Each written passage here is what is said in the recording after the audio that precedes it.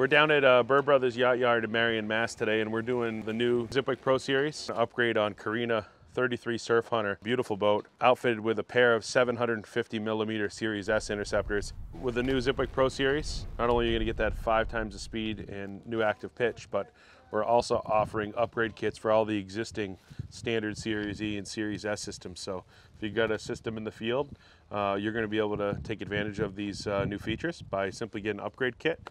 And what you're going to get in your kit, depending on how many servos you have, we have a dual and a quad.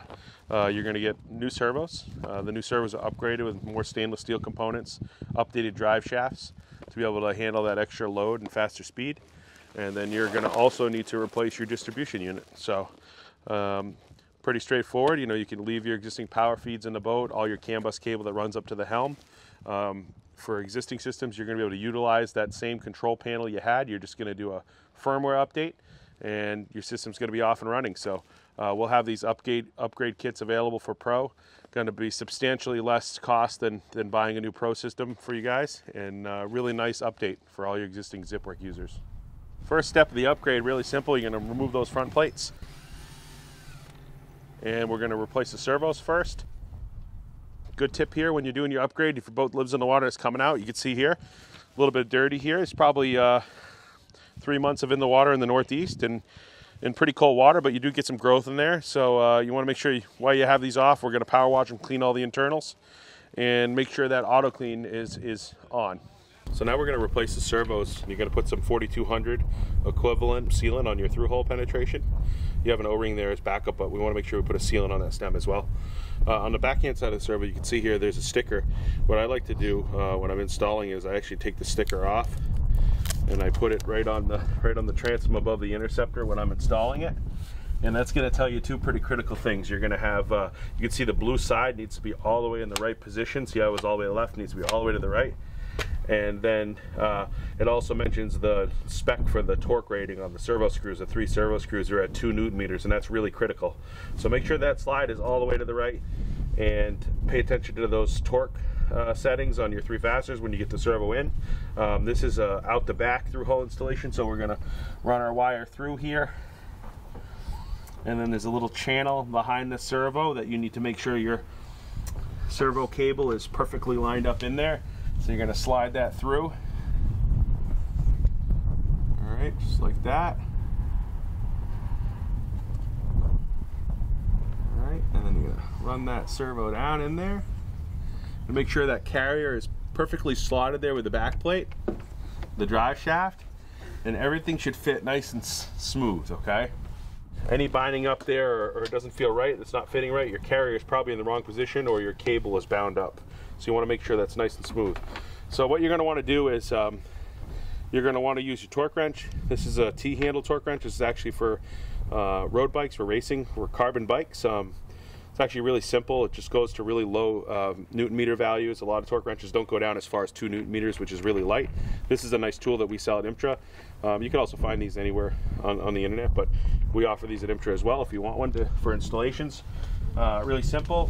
We're going to put our 3 servo screws in. What I'd like to do is just slowly bring these down and seat them on the shoulder of the servo, just nice and gently. Okay. I like to rotate. I go to the right and then I come back and then I do the 2 left ones.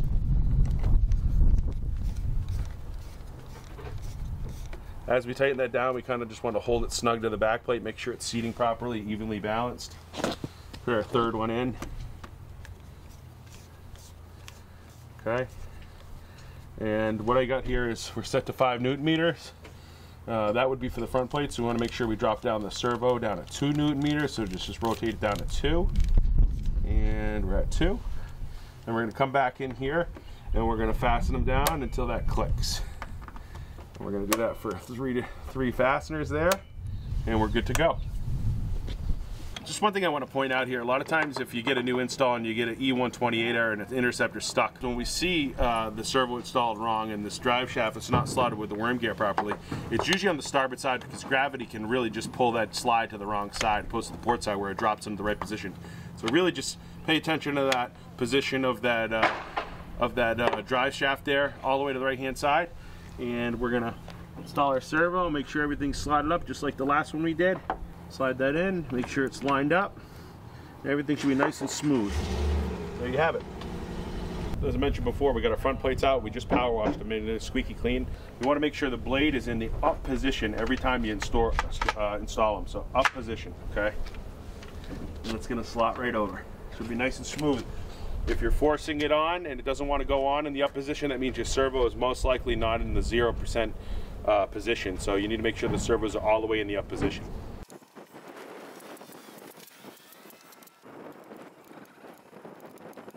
So the second step is swapping out your distribution unit. We got the old one here. We've cut the power negative feeds. We've taken our old servos out of there, and we've also removed our I-bus out. That runs up to your helm. We're going to disconnect that. We're going to use that to plug back into our new distribution unit. Our new distribution unit is here. This is the Pro distribution unit. And you can see it's got a little bit different look, slightly larger profile, but your screw pattern is identical. It should fit right up on your old screws. You're just going to have to kind of reconnect to your positive and negative feed. There is now a built-in fuse, resettable fuse internally, unlike the old distribution unit that had a push-style fuse, just a standard fuse in there under the waterproof cap. Now it's an internal resetting fuse, so that's the only change there, but this is the new unit that you'll have to put in. So really important when you're seating down these servos, there's O-rings in these connectors, and you want to make sure they're not cross-threaded, and those connectors are nice and tight and seated down properly, so those O-rings get just a little bit compressed to make them watertight. We're going to clean up the engine room here, zip tie everything up nice and clean. We just connected a power here, made some new connections on the positive negative feed, very simple. We're able to utilize those existing fasteners in the bulkhead, just loosen them up, put them in there, and click them back down, and we're almost ready to go here with the Pro update. Just finished up down here at Burr Brothers. We just did a full Pro upgrade here. Pair of servos, distribution, and a software update. Took about 2 hours flat to do the whole job. Really quick and easy install. Stay tuned for more when we get on the water.